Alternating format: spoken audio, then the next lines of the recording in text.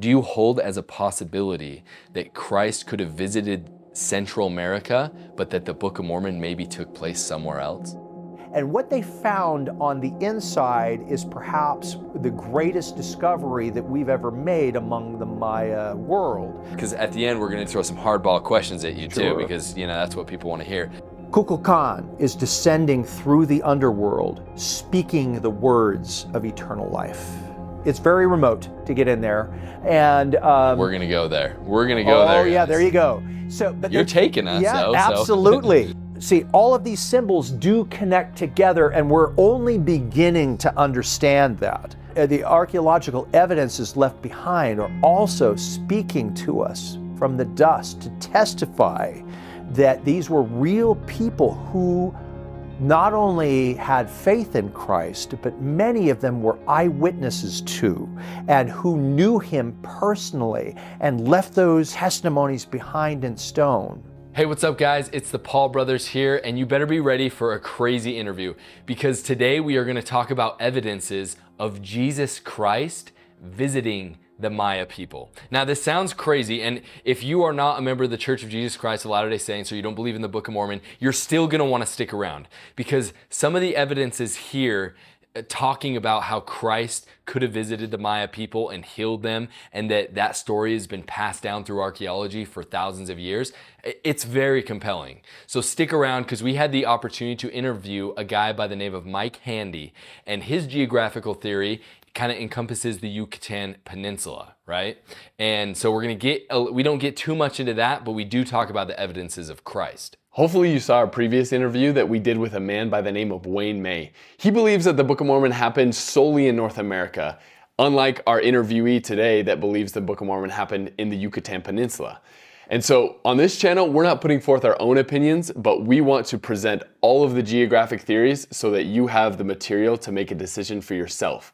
And at the end of the day, engage with the text to come out with your own conclusions. Last time we didn't give a proper shout out to Wayne May of how you can find him and his content. He has two magazines here, one called The Land of Promise, Uncovering Ancient America, and the other is called Ancient America.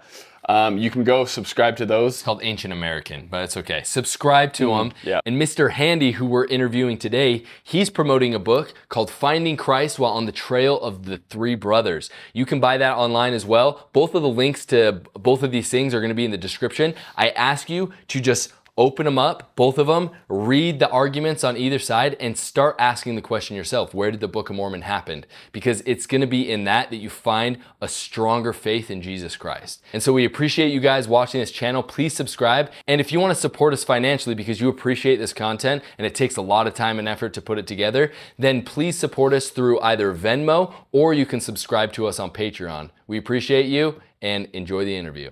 Welcome to another video on the Stick of Joseph YouTube channel. In this video interview series, me and Hayden have the awesome opportunity to sit down with many people that have dedicated a significant amount of their lives to finding evidences of the Book of Mormon in several different geographical locations.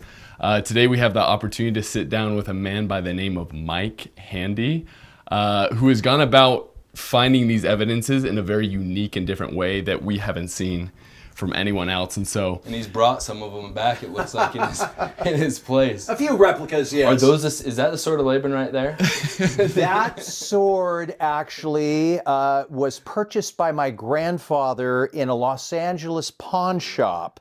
My grandmother in the 1960s wrote a Book of Mormon pageant that was performed at the Hollywood Bowl in Los Angeles. Yeah. And that was the sword of Laban that was used in... Oh, really? Yes, no way. That Book of Mormon pageant. That's back super in the cool. 60s. So that middle one, the one in the middle there. Or which one?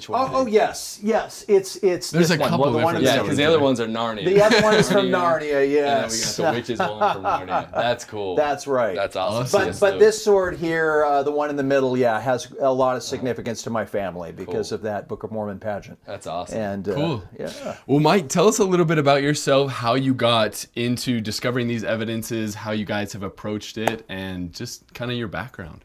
Certainly. Yeah, once again, my name is Mike Handy. our family has been doing Book of Mormon research in archaeology, and specifically looking for evidences of Christ for almost 30 years. It was my aunt and uncle who started this, Kieth and Carma Handy, who started doing research into the descending God and of Itzamna and how it relates to the Book of Mormon. And my uncle has written a book which we have titled Finding Christ While on the Trail of... Got a copy around here, right? Yes. It's called Finding Christ While on the Trail of the Three Brothers. It's over there. I could get another one. I'm going to grab it real quick so we go can ahead. show people it. Yeah, yeah, and then they can buy a copy. Yeah, yeah. Because they're going to want to after this right here. Yes, absolutely. Right Yeah. there. Boom.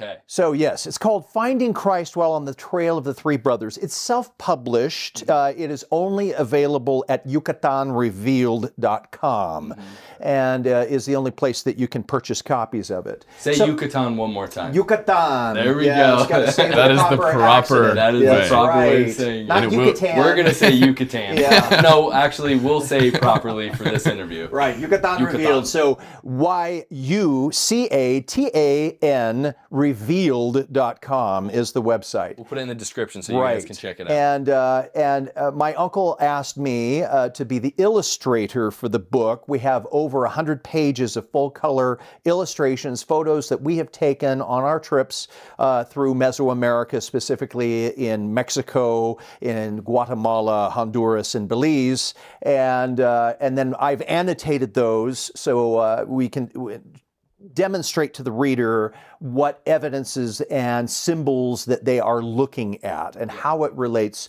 to the Book of Mormon. So that has been our main family project. We do tours to Mexico.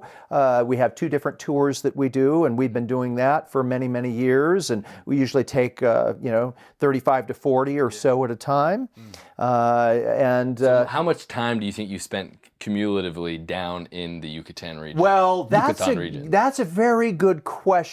I mean, as far as the trips that my uncle has made and my aunt have made, and from research trips to these tours that we conduct, as far as time, that's been difficult to calculate. But as far as in miles traveled, definitely well over 120,000 miles. So I mean, probably it's months and months of time though, all together down there. And, my uncle and aunt, Kieth and Carma Handy, they've spent many, many weeks at a time on research trips, going to various different archaeological sites, going to museums, reading books. And so yes, an important part of that is the library and reading books and doing research and seeing what other archaeologists have written about or drawn pictures about or taken photographs of. But also it is got to be out in the field, right? Absolutely. Getting out in the field, because there have been many very unique things that either have not been documented or new discoveries that are being made all the time. When we're talking about the world of Maya archaeology, we've really only, when I say we're talking about the world in general and the archaeology world in general, have really only uncovered approximately 3 to 5% of the existing Maya world. And if you think of it in terms of maybe like a large 60,000 person, football stadium, for example, all we've uncovered is the first couple of seats in the first row. Yeah. And you haven't found steel swords yet? Oh my goodness gracious, Mike. Oh, well, yeah, the thing is we can talk about swords, that's for sure. That's another one. And Mesoamerican swords were not made out of steel. They were made out of wood lined with obsidian. And those were actually much more effective swords than steel as far as cutting, strength and power.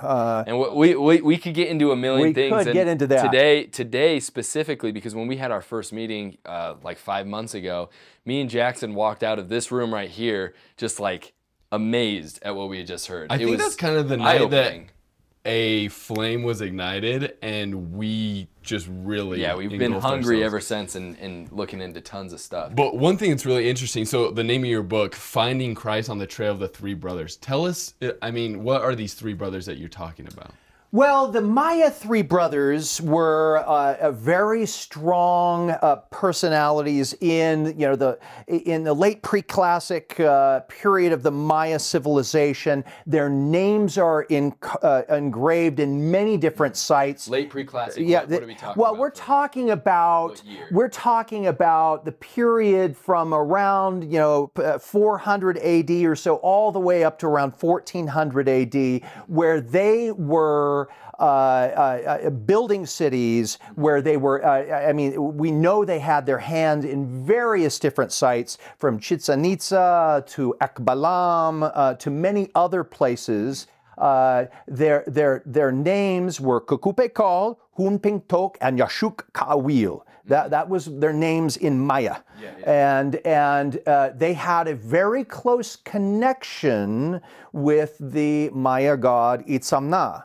And we can talk about how that relates also to the descending god. Yes. And so there's and talking about gods among the Maya, it's well understood that the Maya had a large, what we refer to as a pantheon of gods, many different gods, and many archaeologists, anthropologists use them as a very polytheistic, religious society. But much like our society today, even the ancient Maya, there were lots of different sects, there were lots of different cults, there were lots of different religious views and beliefs among the Maya. And Sir Eric Thompson, who was a very famous British archaeologist, had noted that what he referred to as the cult of Itzamna, which was a religious sect among the ruling class, these was his exact words, the ruling class of the Maya, he said, approached monotheism. In his view, from what he could see, he said, it appears that those who believed in this cult of Itzamna believed in what appears to be one God. And he says, and there's little evidence that we're trying to see about these gods as far as Itzamna. And he also mentions Kukulkan, which is in Maya, means the feathered serpent. Many people have heard the Nahuatl rendering of that name, which is Quetzalcoatl. That's the language of the Aztecs. Kukulkan, Quetzalcoatl, was not a god of the Aztecs. He was a god of the Maya. The Aztecs, though, recognized him as a powerful god of the Maya. And then he also mentions Sir Eric Thompson's the solar deity or solar god, which many people refer to as Kanichahau.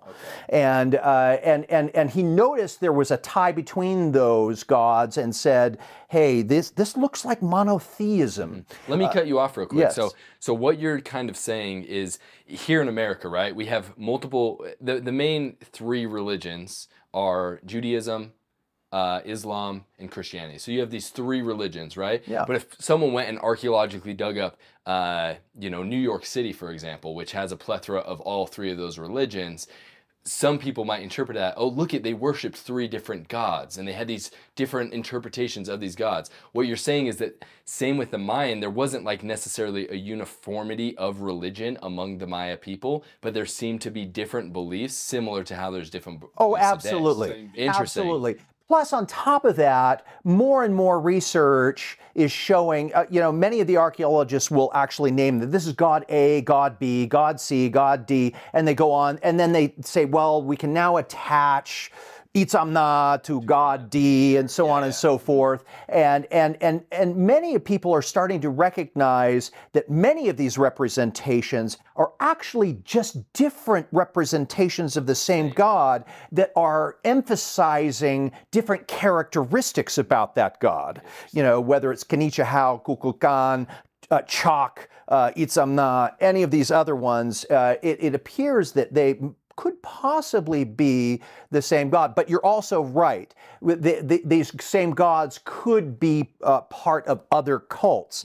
And what we have to also understand is much of what we know about the Maya and their religion and the gods that they believed in has been lost. And that is primarily due to the Spanish Inquisition, and particularly the day that was known as Acto de Fe, which was act of faith, a day that was prescribed by Bishop Diego de Landa, the first bishop of the Yucatan who was sent by the Catholic Church.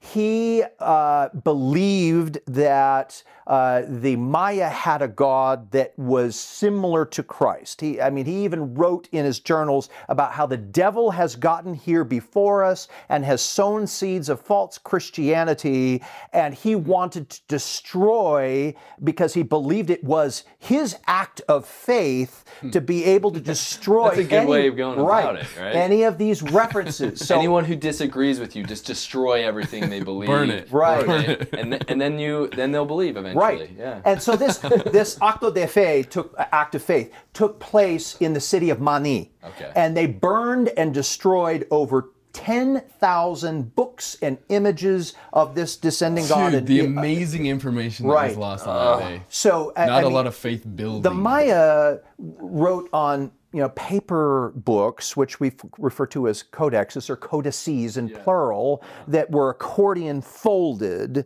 and we only have 4 in existence today, and that's largely because the Spanish had destroyed so many of them, and there may be still some out there that haven't been discovered. But my point is that much of the Maya culture has been lost due to the Spanish Inquisition, due to the destruction of records, of images, and other things that were considered blasphemous among the Spanish and their Inquisition. And it wasn't until decades later that, in an attempt to repair the damage, the cultural damage that had been done, there were many Spanish missionaries who worked with Maya elders, particularly those that had fled to the south towards modern-day Guatemala and the Quiche Maya, where they basically put pen to paper to form what is known as the Popol Vuh, or some people refer to it as the Maya Bible, basically a collection of what had become oral histories and traditions that once were written down. Yeah, once were written down, and there's no question that that they had become perverted and corrupted over time. It bothers me so bad because you hear about, for example, like the Library of Alexandria over in the Near East, right? And just this huge library, and then for some reason the devil grabs a hold of Christianity. We believe because it's the great apostasy, right? But the devil grabs a hold of Christianity and he starts destroying things that maybe held secrets to the universe and to God that have now been lost to history because, Christianity went on their rampage and they destroyed the Library of Alexandria, burned everything, and then you have the same thing here with the Maya, and it just makes me sick. And that's the thing that's so hard when it comes to Book of Mormon archaeology, is what was left. So, I know that you're a proponent of the Central American theory, and we can see how the Spanish really messed things up down there, especially when it comes to like precious metal work and stuff like that. You think that they were just going to leave that alone?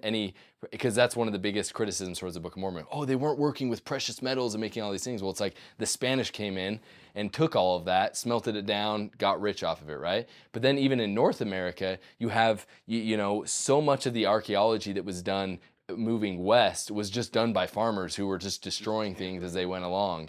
And so there's just so much when it comes to trying to find out where the Book of Mormon happened. There's just so much we don't know. And that's why I love your work, because it's focusing on something very specific, and it has more to do with storytelling and the remnants of archaeology that's left. So let's kind of get into that. What the stories of Itzamna, of Quetzalcoatl, of all of these, of the descending God, let's kind of get into that. Why do you believe that these are remnants of the story of Christ visiting in the Book of Mormon? And let's kind of just dive into all that. Yeah, well, and let me address, as well, before we get into that, talking about the research and what we know about the Maya. I mean, many people are very familiar with the recent LiDAR surveys that have been done, particularly in the Yucatan, in the northern Petén, in the northern area of Guatemala, where they are flying these planes over the jungle canopy and are using LiDAR laser surveys to be able to effectively, in 3D models, remove the foliage and discover new cities underneath the jungle canopy that has been hidden for centuries. And that is dramatically changing what we know about the Maya from day to day. I mean, National Geographic has been reporting on this quite a bit. So dozens of new cities have been discovered through these LiDAR surveys. But what really struck me is watching some of the interviews of some of these top researchers who are involved in these LiDAR projects are saying things like, we are constantly revising the population numbers among the Maya. We never knew they were this populous until we discovered all of these hidden cities in the jungle. And now we're saying, oh, they could possibly be as much as 40 million people at one particular point. Some of the other things that they are discovering, they're discovering more and more roads, which sakbes, as we call them in Mesoamerica, that are cast up roads, exactly as they're described exactly in the Book of Helaman specifically, where they said the roads were cast up. And they're finding more and more of these roads interconnecting cities, as well as defensive walls and watchtowers. And many of these researchers are saying, we now know that the Maya were fighting amongst each other far more than we had ever anticipated, and that warfare was a huge part of the Maya experience in living life in day to day between these different city-states that were constantly fighting amongst each other. So that research is constantly changing and evolving. There's more and more that's being discovered. Right, as more information is coming out. Yeah. So yes, let's talk about Itzamna, the evidences that we are seeing, and I specifically want to start with a place known as Tulum. The ancient site of Tulum, which sits right on the Caribbean Ocean. It's beautiful. It's one of the most beautiful places I've ever been. Me and my wife went there on our honeymoon. Yes, it is. Recommend. Right. Very beautiful place. Now, the name Tulum itself means walled city. And when you enter into the Tulum site, you'll enter in through passages in that wall that is still there. The wall ranges in height from around 9 feet to about 16 feet in various parts, and it's kind of a semicircle because the backside of Tulum, are the cliffs that drop straight down to the Caribbean. So the thing we have to understand about Tulum is, first of all, as I mentioned, the name means walled city, but that's not its original name. Its original name was Zama, which, interestingly enough, was referred to in the Black Panther movie. Black Panther 2, they used the term city of Zama, which is its original name, which means city of the dawn. Which it shouldn't be surprising because it sits right there on the eastern coast, and you see a beautiful sunrise coming up over the Caribbean Ocean there. So hence the name Zama, or City of the Dawn. Now, it was never a city where people lived. It was not a dwelling place. It was a temple complex. Think much like our modern Temple Square, where there was a temple and people would go to this place to worship. The wall around the city was thought for many years to be a defensive wall. However, it's not very big. No, I mean big, 9 to 16 feet. But the thing is that it's only a semicircle. The backside, is those cliffs that drop down to the Caribbean. But there are some low points, and so you can approach it from the ocean side, and there's no wall there. And so many archaeologists have rescinded or changed or thought differently that is not a defensive wall, but it is actually, and you can see this on a plaque at the site of Tulum itself, is that it was actually a wall to keep out the uninitiated who had not been initiated into certain religious rites. And so, once again, it was a temple complex. It says there at the site itself. That's right. Yes. Uninitiated, unendowed, same thing. Right. And so, what we have at Tulum that are some of the most profound images there are the images of the descending God. Dios descendente in Spanish. Now, once again, as I mentioned, whenever you find new archaeological finds and new evidences and things to look at different sites, you'll always, particularly when they're new, you'll get 10 different interpretations of what archaeologists think they might be. As for the descending God, the reason why they call him that, as a matter of fact, I have a depiction right there behind you, Hayden, if you want to pull it out, that wooden plaque right there. Right here. Yeah, this is a typical artist's rendering of the descending God. His hands down here at the bottom, we've got his face here, and then his legs are up in the air. This is the descending God, and typically how he was represented. Explain why his feet. I mean, I know it's obvious to us because we talked about this, but for some people, they're like, "That's a really weird depiction." Right, exactly. And because of that, different interpretations, you get some people calling him the diving god. Well, Tulum is right on the ocean. Clearly, he's a god who's diving down into the ocean. So some people call him the diving god. But once again, the primary name, Dios Descendente, or the descending god, because he came down out of heaven. I've also heard him referred to as the bee god, or beehive god, because he's almost always depicted as carrying something in his hands. This is an artist's interpretation, and it looks like he has some type of dish that has some type of possibly food in it. I've seen interpretations from different archaeologists saying, oh, well, this is corn. He's bringing corn, and he's tied to the maize god. He's bringing corn down to the people. Or some have interpreted it as bread, but also I've heard it interpreted as a honeycomb. He's bringing honeycomb down, and hence he's the bee god, and he can fly. But once again, he is the descending god is the primary interpretation, and actually most of the depictions of him where he's holding something in his hands is actually a cup. And that there's is nothing inside of it. There's not anything coming out of it. No, it's a cup, and that's the way it's depicted at Tulum. However, when you see these images of the descending God at Tulum, his hands are broken off, and you cannot see the cup there. Was it the day of faith? It was related to that, yes. More faith building. The Spanish believed it was blasphemy because they said, this is mocking Christ and the Holy Grail.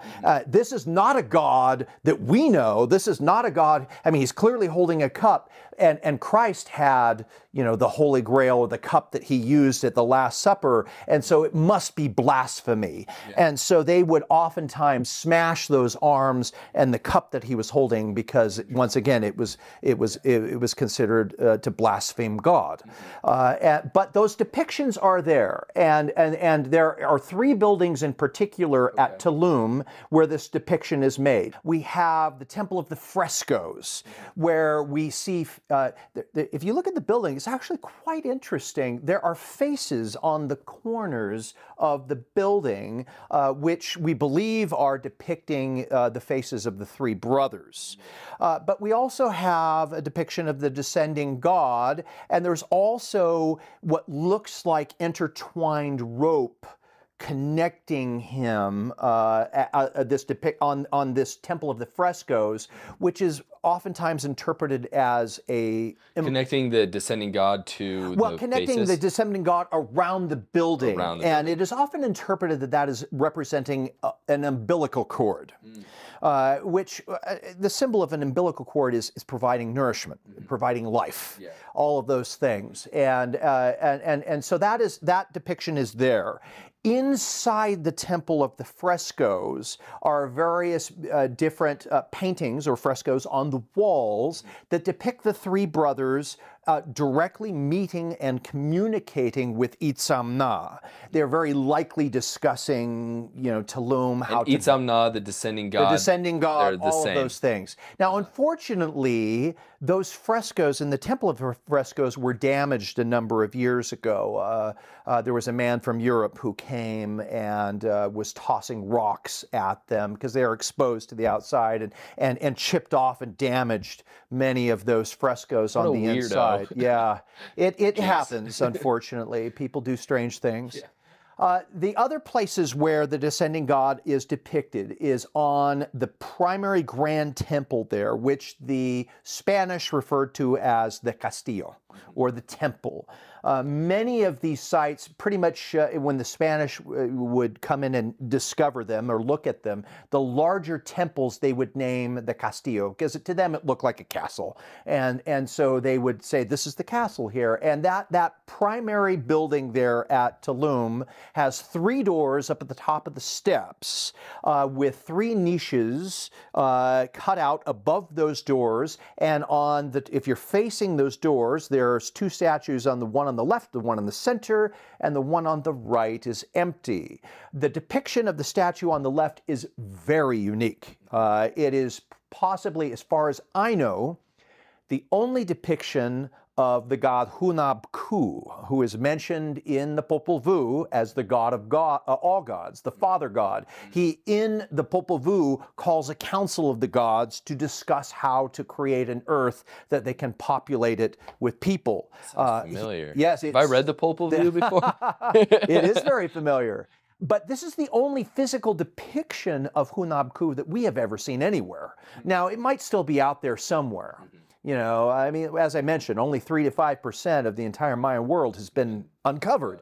And so, but still, this is unique, you know, that we have a depiction of, he's not only the father god, but he's specifically the father of Itzamna, or the descending god. And right next to him in that center niche is the depiction of the descending god that looks very much like this. And he was at one time, you know, before the hands were smashed, again holding a cup, there in the center. You said there were 3, though. There were 3. There's another one. So what's the in the third other one, as far as we can tell, never had a statue there. It was always empty. The story goes that the Maya intentionally left it empty to represent the god who had no physical form, that could not be represented in statue form. Father God, descending God. Right, it certainly looks that way. Yeah. And some imagery that Christians should be familiar with, because it does look like it is depicting a father, a son, and then a God who has no body, his only spirit. Interesting. Right, absolutely. Now, and perhaps most importantly, next to that castillo, that grand temple, if you're off to the left hand or the north side of it, if you're facing those temples, it's to the left, which is the north, is the temple of the descending god. And we have that same representation in the doorway. There's just one doorway there, and then there's that depiction of the descending god right above it. And once again, the arms and the hands and the cup is smashed off. But what's really particularly fascinating about this temple of the descending god is the imagery that is used all the way around the outside of the building. There are 2 pictographs, or very simple Maya glyphs, if you will, depicting 2 different concepts and ideas. Just over and over again. Over and over again, all the way around the building. And they are specifically an image, it looks like, you know, just a circle or and we're showing the images. We'll show the images. Yes, absolutely. Yes, so you can show this on your video. We have a circle which is represented, actually two concentric circles that represent the sun, which represents light. The sun provides light to everything. And then next to it are also another circle, but we have the Maya glyph for water coming out of it. It almost looks like a vessel of water that is being poured out, and you see the water streaming out of the center of the vessel. Now, the idea and concept behind water is life, because water provides life to everything. And so we have these images of light, life, all the way around all 4 sides of the building. So they're clearly trying to say a message about this descending God. Now, this definitely brings in imagery of 3rd Nephi chapter 11, where we hear the voice of the Father. Remember, at that grand temple, we have that depiction of Hunab-Ku, the Father God, the God of all gods. Maybe that's why his image is depicted there. And Christ descends down out of heaven, and then he says to the people, "Behold, I am Jesus Christ, who the prophets testified would come into the world. And behold, I am the light and the life of the world, and I have drunk out of that bitter cup." The descending God is holding the bitter cup. Pretty much everything, the imagery that Christ evoked in 3rd Nephi chapter 11 is depicted on the temple of the descending God, right there. It is very, very fascinating. Now, It brings tears to my eye. Like the spirit, like that's just like, it's crazy how perfectly it matches what's in the Book of Mormon. Absolutely. It's amazing. It is. It really is amazing. Now here's the thing. It's so amazing, these powerful images and representations of the descending God at Tulum, that even critics of the Book of Mormon acknowledge it. They say, oh, well, yeah, that definitely sure looks like Christ. I mean, we're talking about people who hate the Book of Mormon and who are trying to, disprove the Book of Mormon. They acknowledge it, those who are intellectually honest, saying this does look just like Christ from 3rd Nephi chapter 11. But their arguments and critiques of that are a couple of things. Number one, they say, well, Tulum dates and all these structures dates to the 12th century. That's not Book of Mormon time frame. Oh, that's absolutely true. Absolutely. A couple of things that we can do to address that. Number one, like many ancient Maya sites, what we are looking at today as far as ruins were oftentimes built on top of ruins from previous dates. And so while most of the structures at Tulum date to the 12th century, archaeological evidence, it continues to get revised. I mean, if you look on Wikipedia right now, they're saying, oh, well, actually, the earliest, engravings that we see at Tulum go all the way back to the 4th century. So they know it's even older than that. However, even newer evidence is showing that the site at Tulum was populated by the Maya going all the way back into the 1st and 2nd centuries BC. And so it is a very ancient site. And so the fact that you can completely dismiss it just because of its date, is not... It's not that clear. And for anyone watching who maybe isn't familiar with how carbon dating works or dating sites, like when you have a site like that, there's a few ways that people date it. One is they look at the structures and they look at the glyphs on there, and based on the research they've done before, they'll date it that way. And then two is they have to find some sort of biological matter, because the only way you can date something is through carbon dating, which carbon with organic material. And so the thing that's really hard when it comes to stone structures is they're not organic. Yep. And so the only way that they do it, like for example, the pyramids, they've been dated, through dozens of different times. Everything times. Keeps getting older. And they just keep finding, like, what they'll do is they'll climb up on the pyramids and they'll look in between like two of the stones and they'll pull out like an old piece of wood or something like that, or a different organic material.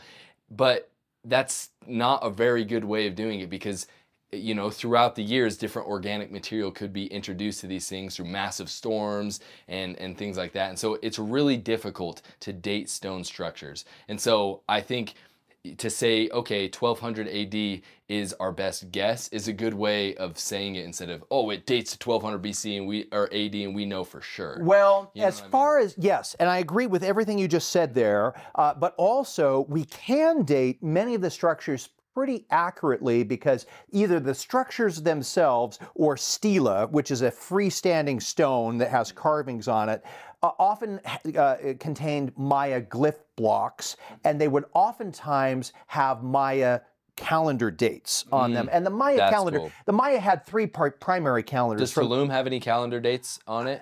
Well, they possibly do. I don't know for sure on that. But many of these sites do say, hey, for example, the three brothers, we were known here at this date. And once again, the Maya had three different calendars, the Hob, the Solkin, the long count calendar, which was incredibly accurate. And so if they say, here's a narrative, this happened on this date, we can pretty much trust that it did happen on that date. Now, that doesn't tell us necessarily the construction date of the city, but we know that it was inhabited at that time, and we know that some of those, at least the stela and maybe some of those structures, date back to that time. So some of it can be pretty accurate, but other times, yeah, they have to rely on whether it's soil or other organics or other things to try and carbon date, or other dating techniques to try and figure out approximately when it was inhabited. It's difficult. It's very difficult. But also, the fact that it was possibly at the 12th century, and it looks like imagery from the Book of Mormon. A lot of times, even among faithful believers in the Book of Mormon, we make a lot of assumptions about the Book of Mormon that are not necessarily true. The end of the Book of Mormon narrative talks about this great battle that takes place between really a group of the Nephites and the Lamanites, where the Nephites, or all those who believe in Christ, are gathering together for a last battle at what we know as Cumorah, and we know that everyone in that battle with the, well, at least as far as we know, that was killed except for Moroni. And Moroni says that he's wandering for the safety of his own life because the Lamanites put to death any Nephite that would not deny the Christ. And so we kind of assume that the Nephites were completely wiped out at that point. First of all, that's simply not possible. Mass genocide has taken place in every culture and every society for, the history of the world, but it has never been complete. There's never been a time where a mass genocide took place where they wiped out everybody. That just doesn't happen. So very likely what had happened was Mormon and Moroni's group or city-state or sect or belief of Nephites, they were primarily destroyed. But the fact that to say that all other Nephites or all other people who believed in Christ were destroyed or killed after 400 AD, I think is a mistake. And so there's quite a bit of evidence to show that there were groups that lived among the Maya who believed in what looked like a type of religious belief that was described in the Book of Mormon. And that was definitely perpetuated by these three brothers who were going around teaching about Itzamna. And as I mentioned, many researchers, archaeologists, anthropologists initially thought that these three brothers were, fables, were fiction. They were part of the Maya mythology because, well, they're mentioned at 400 AD and they're mentioned all the way at 1400 AD. But a lot of the details surrounding them, once again, Kukupakal, Humpengtok, and Yashukawil, their names in Maya, they're showing up here, they're showing up there, at a period of over 1,000 years, and they were particularly focused on training men to be what are known as Halachiyuniks, or men of God. Yeah. And that's what the site of, I don't want to get too much on a tangent, but that's what the site of Chichen Itza was for. Yeah. Chichen Itza was a training ground. It was a type of Tolan site where they would train men to be Halachiyuniks, and the three brothers had a hand in that. Their names are on some of the structures there. So with that, let me come back to the other criticism by those who are, critics of the Book of Mormon and what they're saying about the descending God. Once again, they say at Tulum, they agree that the symbology matches up with the Book of Mormon, but they say the dates don't. I think that's irrelevant because of, what I just explained. The second thing that they like to point out, these critics, is you don't find this imagery of the descending God anywhere outside of Tulum. That's their criticism. Well, that's not true because people simply aren't looking. First of all, that very same depiction of the descending God with the legs up in the air and very much like, and the feet are in the hands down below, that is depicted at Tulum, we see that exact same representation at a city called Koba, which is, a much farther to the south, C-O-B-A, particularly at the top of the temple that is known as Nohachmul. At the very top of that temple is the descending God. Looks almost exactly like it is at Tulum. So, it's found other places. However, so the research that we've been doing, specifically my aunt and uncle Kieth and Carma Handy, we have been finding more and more of these representations of the descending God far, the whole Yucatan. Right, far outside of Tulum. Now, one of the more common imagery that we see among the Maya are these depictions of what are referred to as mascarones or masks. They call it mascarones in Spanish, where you've got these stucco masks that are depicting, which most archaeologists are feeling, various different gods. Sometimes you get interpretations that they are, Maya kings that are being depicted. But the imagery, for the most part, there are certain common elements, and we're seeing it at dozens and dozens of sites throughout Mexico, Guatemala, Honduras, Belize, all of these places. Now, some of these become more abstract. It's interesting. The farther away you get from the Yucatan, the more abstract these representations become, less and less detail. So it can kind of give you an idea, and that makes sense with diffusion, and culture spreading out, and but it all seems to be centered there in the Yucatan Peninsula, and where the details are extremely clear. All right, so what are the common elements? What do we see? Well, it starts with a very human-like face. Now, the gods among the Maya were oftentimes depicted in anthropomorphic ways that were not human-like, ways that were trying to emphasize certain characteristics of the god. For example, the god Chak among the Maya, also known as the rain god, is very frequently depicted with a large nose that almost looks like an elephant trunk. Many people refer to him as the hook nose god because the nose comes out and then does a big hook shape out in front. That's an anthropomorphic version of the god, and there are many other representations in that way. However, with these masks, these stucco masks, the center portion of it is a very realistic human face. With eyes and a nose and a mouth and a jawline, and it's very, very clear. It's always depicted in the center between two other figures. One on the top that is known as the Maya earth monster, and the earth monster to the Maya represented the underworld. So hell. Yes, absolutely, hell. And so the Maya, many of them believed that the gateways to these underworlds were in the earth, and specifically in basically big sinkholes, what they refer to as cenotes, where you've got these massive openings in the limestone bed of the Yucatan Peninsula that would lead to massive underground caverns and rivers. The Maya would often believe that those were entrances into the underworld. Hollow earth. Honestly, and if you've snorkeled in any of them, they look pretty menacing with like all the stalactites or whatever. Oh, sure. Stalagmites. Absolutely.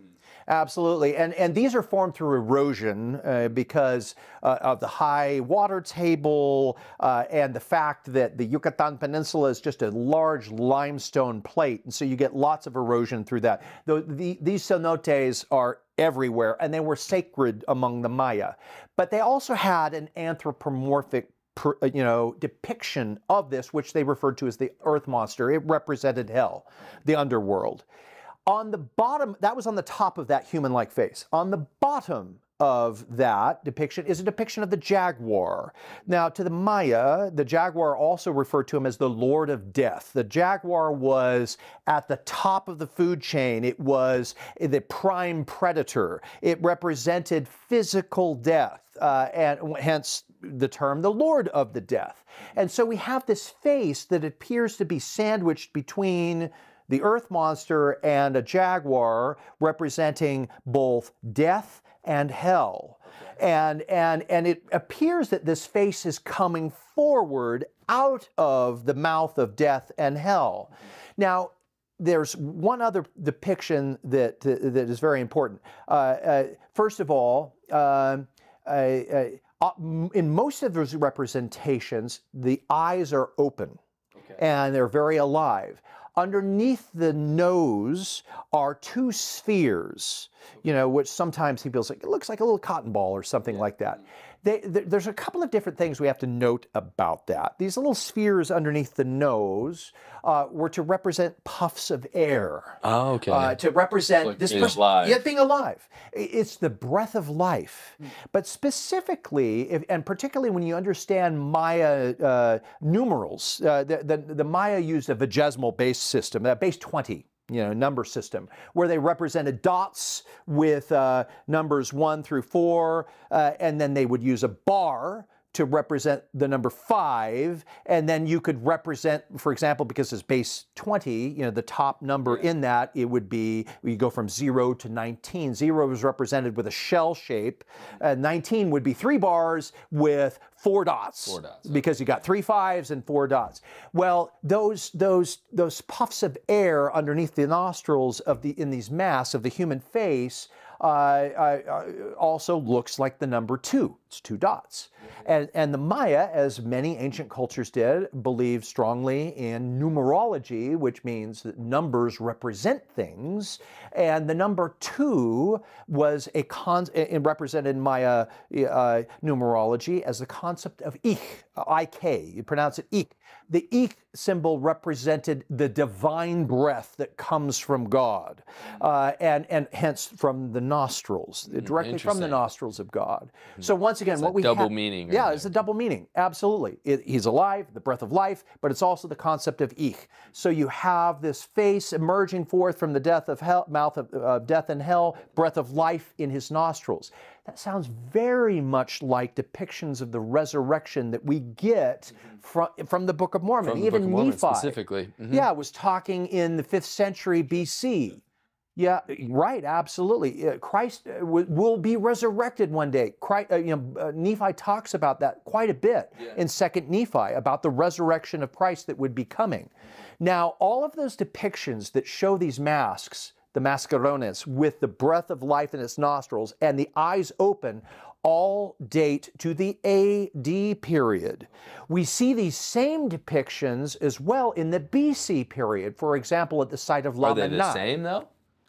They are very similar. You have death and hell, but the eyes are closed and there's no spheres under the nostril. In other words, our God will die, is what, as if they are saying that in the BC period, and be swallowed up in death and hell.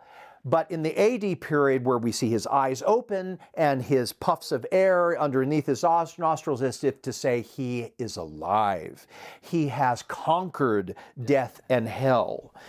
That's crazy. Yeah, oh, absolutely. Now, all of these symbols, and I'm going to tie all this in here, the descending God, in a minute. There's also a couple of other symbols about it that are common. Yeah. There are depictions of what square shapes on the sides of the head. And those square shapes sometimes are referred to as earplugs or earrings. Many of the Maya in their culture would wear these ear adornments next to them. And they almost always, so in their square shape, and they're almost always depicted with 4 dots in each of the corners. Now remember, a dot is the number 1 in Maya number system. And so, yeah, number 4. Well, what did the number 4 represent to the Maya? It represented, in numerology, it represented creation. Think of the 4 quarters of the earth. It's all encompassing. We have north, south, east, west, the 4 cardinal directions of the compass. Well, the number 4 represented, once again, creation. And so we have one on each side of the face. And it is sometimes interpreted by different archaeologists that is to represent this face of Itzamna that is emerging forth from the mouth of death and hell is the creator of both heaven and earth, which makes sense in the fact that when we talk about the Maya mythology of Itzamna, that Hunab-Ku calls together a council of the gods. Itzamna is there. Itzamna is the one who is referred to as the creator. Where does so I understand the creator, but what would make it seem like it's heaven and earth? Why? Well, where does that interpretation because we have the 2 sides. He is, and that it is all-encompassing, and that represents all of creation, both the heaven and the earth. All right, now let me tie all of this together. So we see that same imagery all over the place. And particularly some of the strongest and earliest discoveries of that are at a place called Cojonlish, which is in southern Mexico near the Guatemalan border. And actually, it's actually closer to Belize than Guatemala. So at Cojonlish, we have a temple of the masks there, and there are 6 depictions of these faces, which, you know, the archaeologists agree this is a depiction of the solar deity or the sun god, Kinich Ahau. Kin, K-I-N, in Maya. Specifically refers to the sun. They use that term in their calendars as well. There's a kin in the Hab calendar, but it also refers to the sun. Each actually is referring to facial features, and sometimes it is interpreted as eyes. So we have sun, we have face, eyes, and then Ahau in Maya means Lord or God. And so that's why they interpret that as Kinich Ahau is the solar deity or the sun god. Most ancient civilizations had a sun god or representation of the sun god. But what we're looking at specifically at Cojonlish is this depiction, the same thing. We got the earth monster, we got the jaguar, we got the face coming out, he's got the spheres underneath his nose, but in his eyes, which are open, we see sunbursts or sun rays depicting, and that's one of the reasons they say, oh, this is clearly a Kinich Ahau, this is the sun, solar deity, this is the sun god, but once again, it all ties back to Itzamna. We've got these same representations of him all over the place. Is there a body attached to this face at all? At Cojonlish. This just the and most of these are just the the mask, face. just the face. The mask, the face. The jaguar is always there. The earth monster is always there. Those square earrings on the side are always there. But we see the sun rays. And once again, another interpretation of the name Kinich Ahau. Kin is sun. Each means the face or eyes, and God. You could interpret that as he whose face shows the light of the sun, which interestingly enough ties directly into the description that Joseph Smith gave of Jesus Christ himself when he and Oliver Cowdery saw him at the dedication of the Kirtland Temple. In Doctrine and Covenants, section 110, Joseph Smith wrote in that his eyes were as flame of fire and his countenance shone above the brightness of the sun. I find that very interesting that the Maya were depicting their God in this same type of way, that we see sun in his eyes, we see this, and they tie him directly to the sun. So let's break it down.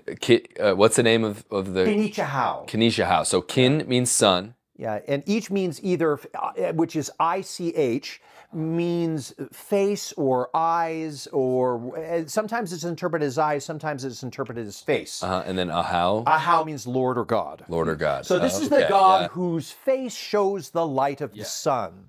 And that particular temple where of the masks at Cojonlish, the way it's laid out with the 6 masks, stucco masks, was specifically laid out so that when the setting sun would shine directly on those faces every evening at dusk, and so it would really illuminate those up. And the ruler of that city actually built at Cojonlish, built his dwelling even so he could directly look out at those faces from his dwelling place and have that view as the sun was setting to see those. What were the other? So what are the other masks that are? They're the same depiction. Oh, it's the same. So it's 6 of the same. Exact same depiction. What does 6 mean in Maya? Well, you know, that's a very good question. What the number 6 may have represented in numerology, but they had 6, and they on 3 different terraces. There's a staircase in the center, and then there are 3 terraces with, and they get progressively smaller as they get up towards the top. But the details are still the same. Yeah, that's cool. Now, there was a very important discovery that was made in the year 2000 at a site called called Bekan, which is in the Calakmul Biosphere Reserve in the state of Campeche in Mexico. Now, Bekan, the name itself, that's spelled B-E-C-A-N, it simply means, I've seen it interpreted as water-filled ditch or a moat. There's still a very large moat around the city. Now, and pretty much every archaeologist agree that, that the site of Bekan goes back at least to the 2nd or 3rd century BC. And there's still a moat there. You can walk in it. I've walked in it many times. Parts of it are easily 12 to 15 feet deep, this moat still. There's no water in it anymore, but there was at one time. And we also know that not only was there a moat, but there were earthen mounds around the outside. So they piled up hills of dirt around the outside, just inside the moat. And there were also pickets of timbers on top of these mounds, exactly as described in the Book of Mormon, how Moroni would defend the Nephite cities. And they found, I believe it's 7 different entrances into Bekan where there were these bridges across the moats that would allow people into the city. So that's kind of interesting, ties directly into the Book of Mormon as far as the description of cities and how they were defended. That's not the important thing. The important thing is what was found on structure 10.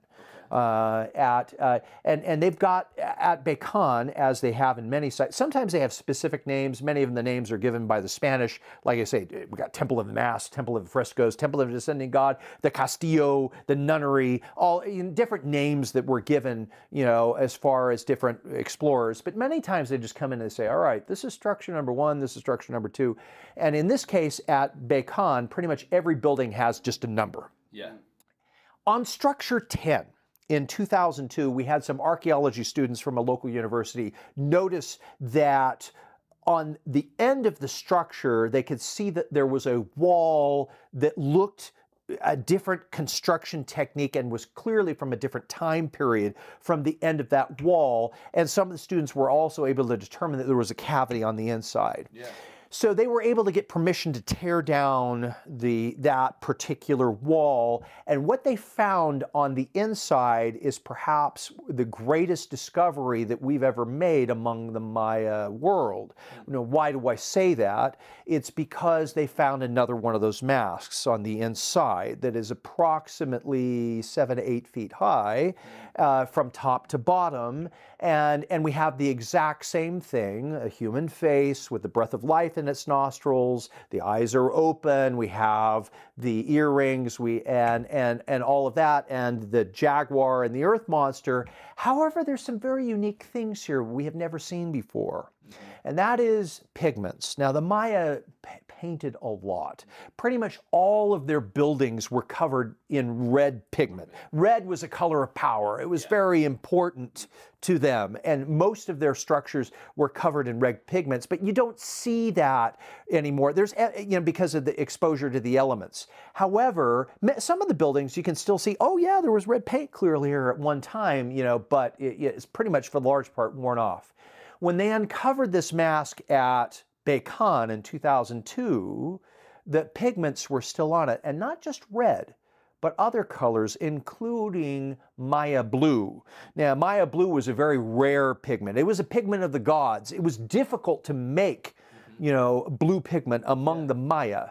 But they used it in this particular face, and particularly they painted the eyes of this face. They painted them blue. And my uncle, Kieth Handy, had lunch one time with Alfonso Morales, who is one of the most famous archaeologists in Mexico, works for INA. And they were discussing this find. And Alfonso Morales, he said to my uncle Keith, he said, do you know how significant this is? The Maya never would have dared to paint the color of the eyes of their god unless they had been eyewitnesses to seeing him face to face. That was his own interpretation of what we were seeing there at Bekan.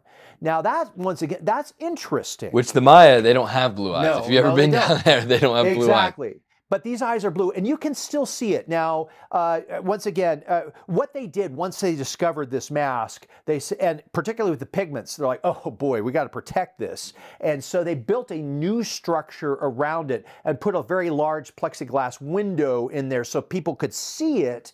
But then they put in instruments to check temperature and humidity, and they'll have students from the local university come in and clean it and make sure that, you know, it's not deteriorating. And so there's a locked door on the side, but those pigments are fading rather rapidly. I mean, I first saw it myself in 2011. I was there just a couple of months ago in January of this year, and the pigments have faded tremendously, unfortunately. If you look closely, you can still see the blue in the eyes, and a lot of the red is still very visible, but they're fading. And actually a couple of years ago, once again, they had that plexiglass window, but it was open to sunlight. Several years ago, they took a vinyl printout of it, and they now drape it over the front of the window to keep the sunlight. So you can still look at it. There's a steel bar at the bottom of this a vinyl backdrop that they put in here, where you can lift it up and then go underneath the vinyl and take a look through the window. But they've done that to protect it now from the sunlight. So this one still has earth monster, jaguar, bubbles under the nose. It does, and the earrings. But here's the most important part, and this is the part that people miss. And the reason why is because that structure that they built around it does not give you very much room to get back and take a look at the full picture. And that is, there are hands down at the bottom, and there are legs and feet up at the top. This is a very clear depiction of the descending God. Oh yes. And so this is what that tells me, is these depictions are not, as sometimes noted, separate gods or Maya king, you know, who is kind of somewhat impersonating a god. The fact that he's got his hands down at the bottom and legs and feet up in the air says this is the descending God. There's no Maya king that would dare impersonate their God in that way. And so that then ties it all together. All of this imagery we are seeing of Kenichi Hao, the masks, the stucco masks that go all the way down, even into Honduras. You know, these are depictions of the descending God. So those the critics who are saying you only find the descending God at Tulum, it's not true. It's everywhere. So that was found in 2002, and I'm going to send you the picture so you can show on this video of the full, exactly the full mask with the full body, so you can see the hands down below and the legs up in the air, because it's oftentimes missed. I had to stitch that together in Photoshop. We had to take that in 2 pictures. We didn't have a panorama camera back then when we got the picture, so we stitched together in Photoshop. But once you see the whole thing, it's very clear. You're like, wow, this is the descending God. And this dates back all the way at least to possibly 150, 200 AD when this was created. That's right, during that time of peace. Yes, absolutely. And so, but it ties all of that together. Now, that was the first one that we have seen, and that's why I said it's so important, that discovery, because it ties all of those masks together, that this is the descending God. Kenichi Hao is the descending God. Itzamna is the descending God. It ties it all together. But now we've even found another one. Oh, really? And so, yes, and that was a recent discovery. How recent? In the last probably 18 months, there is an archaeological dig in northern Guatemala called El Zotz, refers to the bat, Zotz, Z-O-T-Z. And it's an active archaeological dig. It's very difficult to get there. It's not open to tourists yet. I mean, they'd have to build roads to get in there. I mean, it's a difficult trek. It's very remote to get in there. And we're gonna go there. We're gonna go there. Oh yeah, there you go. So, but you're taking us. Yeah, though, absolutely. But they've been finding new things there all the time, and they're finding these masks, these same mascarones, the same faces there. But one of them, and I'm going to send you this picture so you can show on the video too, from El Zots. They have one of these masks with the hands down below and the feet up in the air. Once again, another strong bubble. Yes, everything. The spheres for the puffs of air. Earth it's and monster, all there. jaguar. It's all there, Wow. and it's at El Zots. And so once again, this is further strong evidence emphasizing this is the parallels descending are God. crazy. Oh yes, absolutely. It's beautiful. So we don't have much more time because I know you have to go at 2 o'clock. So I do before, because at the end we're gonna throw some hardball questions at you too, because that's what people want to hear. But before there, I want you to talk a little bit, in our discussion that we had before, you talked a little bit about the importance of dates when it comes to the Maya, and how dates kind of play a role, especially at Tulum.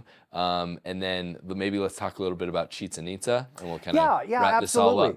Yeah, Chichen Itza dates to the 8th and 9th centuries, and pretty much everybody's familiar with the large castillo there. As a matter of fact, I got a picture of it right here, where we have the large castillo right here, the large castle, this is properly known as the Temple of Kukulkan. And the feathered serpent, hence this artist's interpretation of what kind of looks like a dragon. Because he's a feathered serpent. Snakes don't have feathers, but Kukulkan does, and so he can.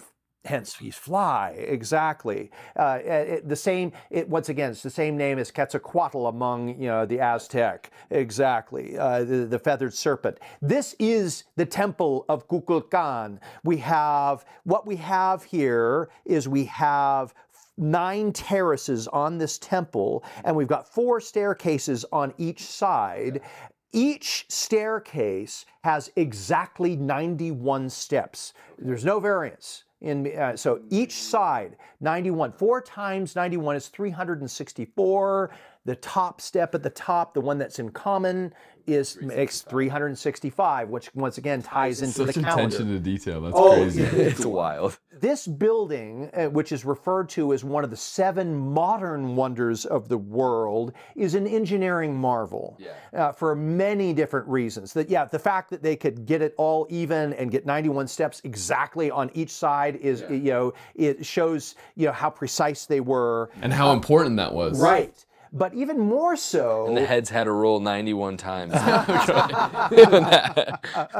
Right. Well, there's not a lot of evidence of human sacrifice among the Maya. But Aztecs. The Aztecs definitely had... And this is a Mayan structure. Yes, it is. Yes, it is. And so... And what are the 9 levels, do they have any significance? Yes, absolutely. 9 among the Maya was another representation in numerology of the underworld.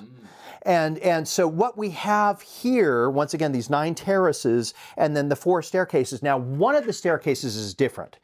91 steps on each side, on each 4 sides, but on one side in particular, and it's depicted here in this artist representation, is that there are heads of the serpent, specifically Kukulkan. And we know it's Kukulkan for a couple of different reasons. One is that he's got feathers instead of scales on the head at the base. And we also have 3 dots, Maya dots above the eyes, which in numerology, and pretty much every ancient cultural numerology, it represents God. What we, in Christianity, we refer to as the Trinity or the Godhead. Number 3 represents God. And so we had the 3 dots above the eyes, and then we also have the Maya symbol of a caracal coming out the corners of its mouth. A caracal looks like a little spiral. It represented to the Maya eternal life. So what we have here is, once again, we have it on either side of the staircase, the 2 heads of the serpents, and then up at the top there are 2 tails of the serpent. Now, what makes this site so specifically famous is the effect of light and shadow that takes place on that. And it is popularly interpreted as the spring equinox, you know, on March 21st. Chichen Itza, the archaeological site itself, closes every day, you know, around 5 o'clock, you know, well before, you know, the sun sets. But on March 21st, they let people into the site late so that they can see the effect of light and shadow. Because as the sun is setting on this particular staircase, you get these terraces that cast shadows on the edge of the staircase, which connects the light. The light of the sun still illuminates the head of the snake, and then because of the way the triangles from these terraces, it makes it look like the snake is undulating, going back and forth, and then the light actually connects to the tail at the top. So you have this illuminated image of a serpent that goes from the head all the way on the side of the staircase, all the way up to the top. And we like, make such boring buildings these days. You know what I mean? Exactly. We're not thinking about that sort of stuff. Like, I love, one of my favorite parts about ancient civilizations is their obsession with kind of the cosmos and the sun and the light, the seasons, and how they put all of that into their building. Oh, right. We could talk about, you know, sacred geometry and sacred architecture among the Maya, because they aligned many of their buildings with the heavens, with the stars, with different constellations. All those types of things were important to the Maya. But this effect of light and shadow, to pull this off, required some serious understanding, of astronomy, of engineering, mathematics, all of those things. To be able to pull this off, it was an engineering marvel, you know, to be able to do that. Now, when you go there on March 21st, as they say, it's clearly marking the spring equinox. The thing is, remember how many terraces we have here? We've got 9. However, on the side of the staircase, we only see 7 shadows from those terraces. But there's 9 of them. Is there a day where we see all 9 shadows on the edge of the staircase? Yes, we do. Okay. You know what I'm going to say. It's on April 6th. And that is very well documented, that you can see all 9 terraces' shadows cast on this staircase on April 6th. April 6th, for those who aren't Latter-day Saints who may be watching it, this is a very important date to us, because that's when the church was restored, right? It was on April 6th. But the reason why it was restored on that day as well is because we believe that that's the day of the birth of Christ. Right. Right? And the great Mayanist Michael Coe, who was very prolific in his writing, who hates the Book of Mormon. He does. He was not a member of the church, and he was a critic of the Book of Mormon, and he didn't like it when people tied archaeological evidence to the Book of Mormon. But he even said in one of his writings that the Maya identified their gods by the day that they were born. And so, if this is indeed, this effect of light and shadow is marking April 6th, it could be indicating that the Maya were indicating that Kukulkan was born on April 6th.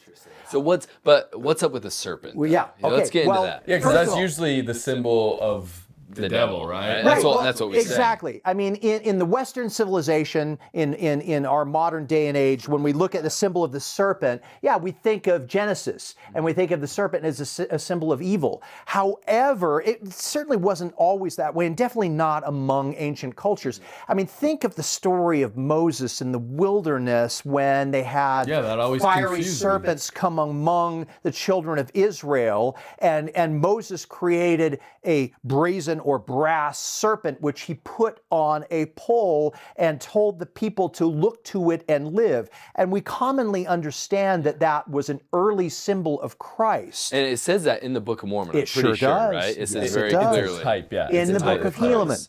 In the Book of Helaman, exactly. And he mentioned that, you know, that not only had Moses testified of these things, but all the prophets had as well. So we know that that symbol of the serpent was a symbol, at least in part among the ancient Israel, as a symbol of Christ, because it wasn't the brass serpent that was saving them. They didn't believe in idolatry. Yeah. You know, I mean, they started going down a path of idolatry, and Moses brings them back, reins them back in, you know. But the thing is that it was a symbol of Christ, who would be held up, who would be raised up to save all mankind. And so for us, in a modern sense, the image of a snake or a serpent doesn't seem to fit. But we have to think as ancient people would have. We have to understand that while the symbology doesn't make clear sense to us,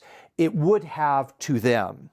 Now, to finish off this symbology, now, I've been to Chichen Itza many times, and I hear the local tour guides, which, are telling people, well, this is Kukulkan, he's clearly descending down, and once again, imagery of descending, a snake coming down, and he's telling the people, March 21st, it's time to plant. And it's planting season, which doesn't really make sense, because the Yucatan is very... You can plant all year long. Right. It's a very temperate... Now, the Yucatan Peninsula, Mesoamerica... They have a rainy season. Yeah, it has a rainy season, it has a dry season, but the temperatures range pretty much from 70 degrees Fahrenheit up to the mid-90s, pretty much all year round. And so when can you plant? Well, pretty much anytime, as long as you can get sufficient irrigation. And the Maya were very good at irrigation, and planting crops and things like that. So, but why would they build a temple like this just to tell people it's time to start planting? Yeah.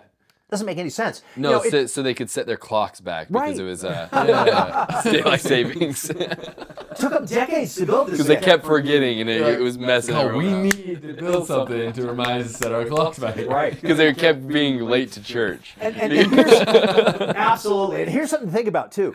The Maya built this. It took them decades, and they built it without slave labor. Yeah, I mean, these are even more impressive than the pyramids of Egypt.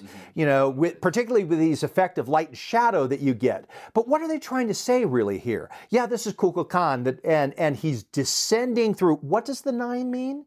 The underworld. Right? He's descending through all the levels of the underworld. They believe there were 9 levels of the underworld. That's why the number 9 represented the underworld, because there are 9 levels of the underworld. He's descending through it. Remember what I told you? What's here on the base of the serpent head? It's like that caracal. The caracal, yeah, the represented eternal life. Okay. Kukulkan is descending through the underworld, speaking the words of eternal life. And that... He descended below all things, right? Right, we know that. Absolutely. This is a symbol worth building a large temple for. Yeah. To declare that Kukulkan, Itzamna, the descending God, who we refer to as Jesus Christ, descended below all things. He's speaking the words of eternal life to all creatures. No matter which level you are in, he is speaking those words of eternal life. And as I mentioned, that is something worth building a monument like this. Okay, so you're saying Michael Coe talks about how they represent their gods by the date that they were born, right? So April 6th. And men as well, both gods and men. And we do that in our society. Everyone's identified by their birthday. Yes. Is there any other instance where that April 6th date plays a role and connects to the descending God or anything like that? Well, yeah, I mean, we see similar effects of light and shadow at Tulum. Okay. At the descending. As a matter of fact, on April 6th, in the early morning hours before the sun rises at Tulum, the planet Venus aligns perfectly with the temple of the descending God, right over the main doorway. So if you're standing in Tulum, facing east towards the temple of the descending God on April 6th, and it's a clear day, you will see the planet Venus, a very bright star, the morning and evening star, as it's referred to, directly over the main entrance of the doorway of the temple of the descending God. What the heck, dude? Yeah. And Venus, like, it's a representation of Christ. Multiple times, like especially in Europe. Think of the Book of Revelations. The Book of Revelations equates Christ, because it refers to him as, you know, I mean, sometimes we refer to it as the evening and morning star, the lodestar, the day star, because you can see it during the daylight hours. It's the brightest star. I mean, it's really a planet, but it's the brightest star in our night sky, and you can't even see it during the daytime. And because Christ is the light of the world, hence that connection to the Venus, which the Maya had a very strong connection with Venus. There are many things that they had specific symbols that represented Venus, and they tracked Venus. Many of their buildings were aligned with Venus and its azimuth and its path that it would take through the sky. And so yeah, that's another April 6th. April 6th lines up with the temple of the descending God. Exactly, which is another reason why it's crazy. Kukulkan at Chichen Itza with April 6th and you see the full effect of like a shower. Together, Right, exactly. Connects to the descending God at Tulum. See, all of these symbols do connect together, and we're only beginning to understand that. And it's so beautiful because, like, when you think about it, and why I love the work that you guys have done, and we're gonna get into your full geographical theory one day, where we want to set up another one, and we'll do some hardball questions in regard to that. But the reason I love this work is because, you know, in the Book of Mormon, in the introduction, it says that the crowning event is when Jesus Christ visits the Americas. And if there's one thing that would echo through time from the whole Book of Mormon, would it not be that? Absolutely. And that's what you guys are tying together. And so you have, you know, these multiple depictions of what you're saying is Christ, but it's just an echo of one event, and it's been interpreted throughout the years as there's, you know, dissemination and you know, difference of times between groups as they travel around and stuff. And so yeah, and this is just scratching the surface too. I mean, there are many other depictions that we can tie in, including, you know, talking about Itzapa, you know, which is is many people refer to as the birthplace of the Maya civilization. People know that the people lived there were not Maya, but from Itzapa, around 550 BC, you have emanating, the first mentions and worship of Itzamna came from that point. The Maya calendar came out of there. The Maya number system, understandings of mathematics and geometry and architecture and engineering, a lot of that also came out of Itzapa, and there are connections and tie-ins to the resurrection and of Itzamna and his conquering of death and hell there at Itzapa as well. But that's another story for another time. There's so much to get into. I know. So I have two questions that anyone who may be critical to the Central American theory may be being like, hey, ask a question about this. Now, we didn't talk a lot, and I'm not going to ask random questions because, like I said, we want to get into your actual theory of the Yucatan Peninsula and the Book of Mormon geography. But there's two things that you mentioned specifically. One is calendars. We talked about calendars a lot in this conversation. So one thing that a critic would point out is, that someone who maybe believes that the Book of Mormon happened in North America, they're like, well, the Jews are on a moon calendar, and the Native Americans have always been on a moon calendar. But it seems like that the Maya, the Aztecs, they're very much on a sun calendar, and their calendar system circles around the sun. What are your thoughts on that? Is that just kind of like, because I mean, no theory is perfect, right? Because there's always little things. What would you say to someone who would point that out? Well, I mean, obviously every culture is going to have different ways of tracking time. The Maya, as I mentioned, the origins of the Maya calendar, I mean, they had several different calendars. As I meant, they had a sacred calendar, they have a Hob calendar, they have this, well, the Sulcan is their sacred calendar, then they have, a calendar, a long count calendar that can accurately predict dates, in both in the future and the past. And, in 2012, the Mayan calendar did not run out. There's a common misunderstanding. Everyone's like, oh, oh, the Mayan calendar is coming to an end. Yeah. What had happened was it was the end of the 13th Baktun, which is a 400-year period of time among the Maya. But it's clear they had. And it largely had to do with their understanding of mathematics and number systems. The Maya understood the concept of zero.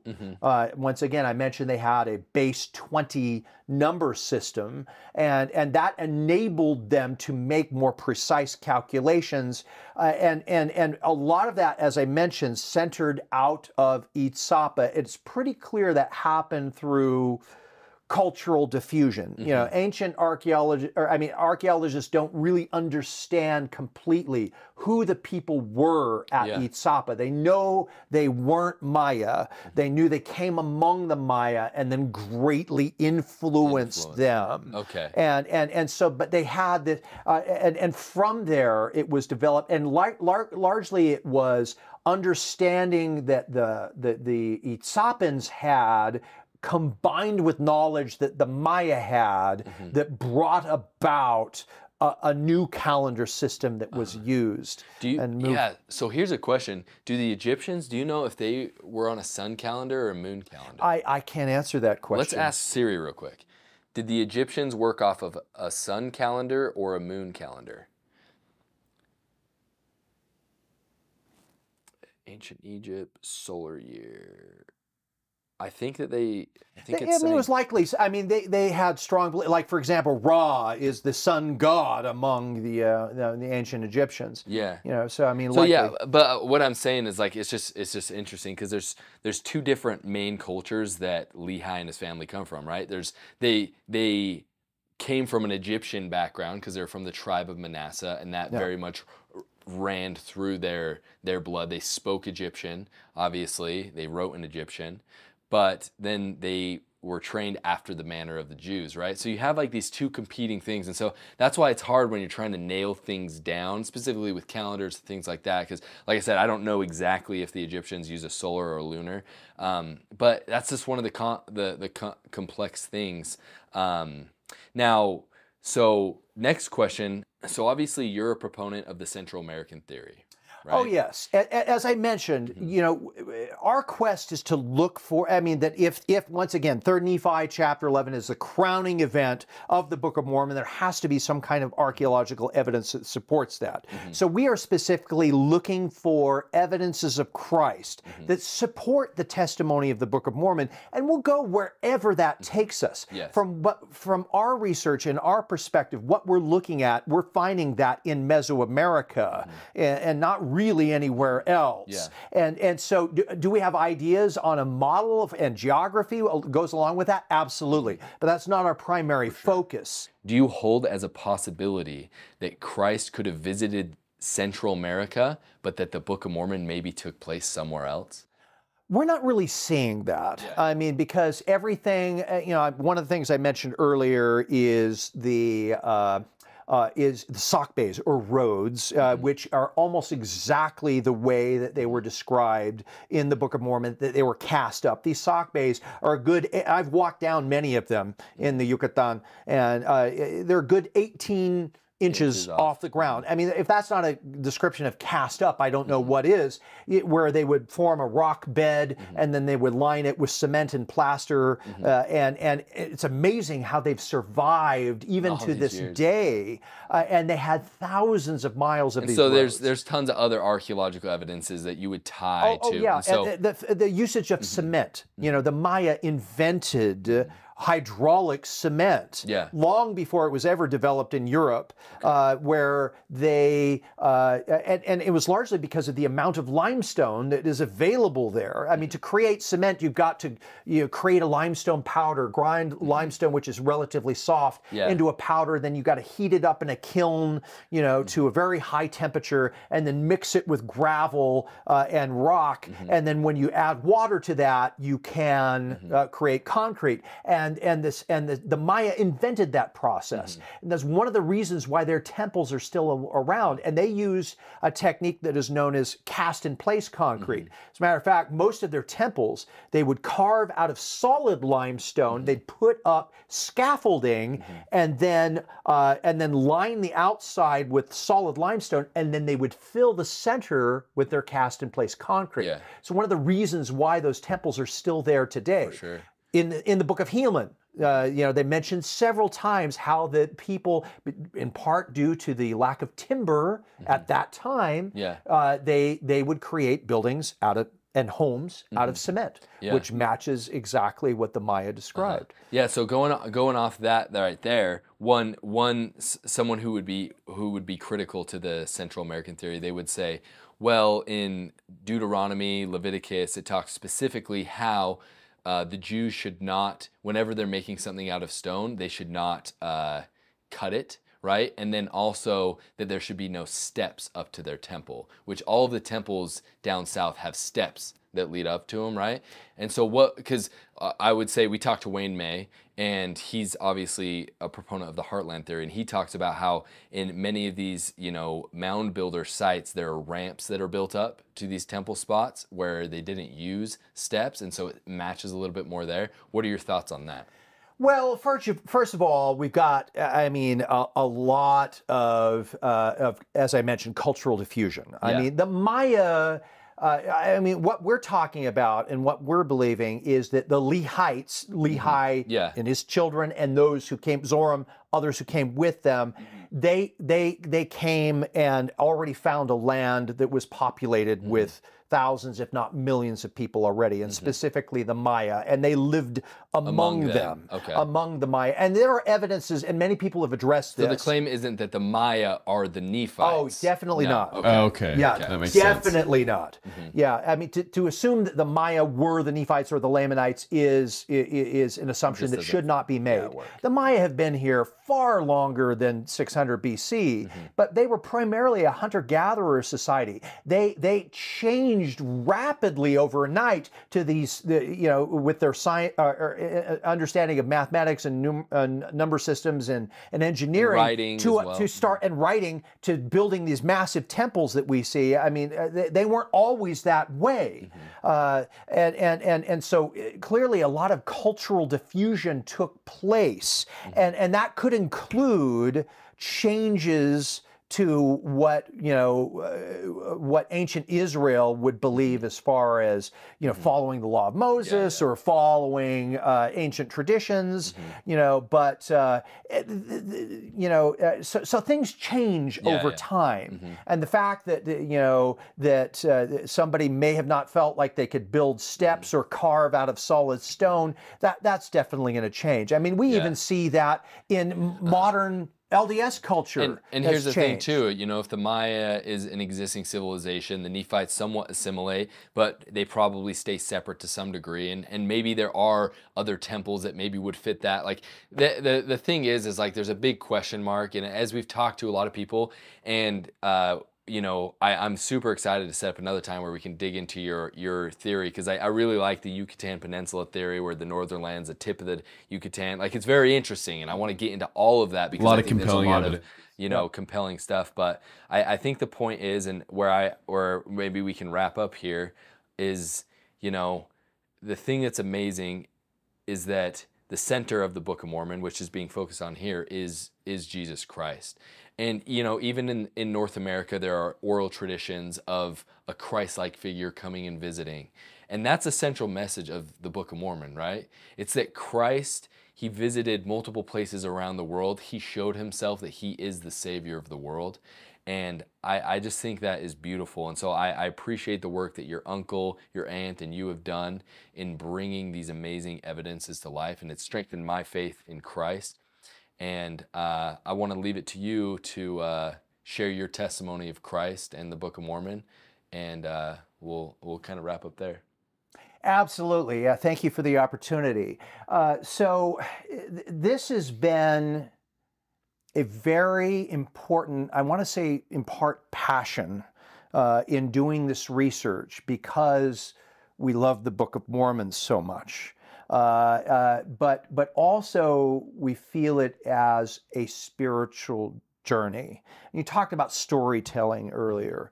The way that my uncle wrote the book, Finding Christ While on the Trail of the Three Brothers, it's not a scholarly book.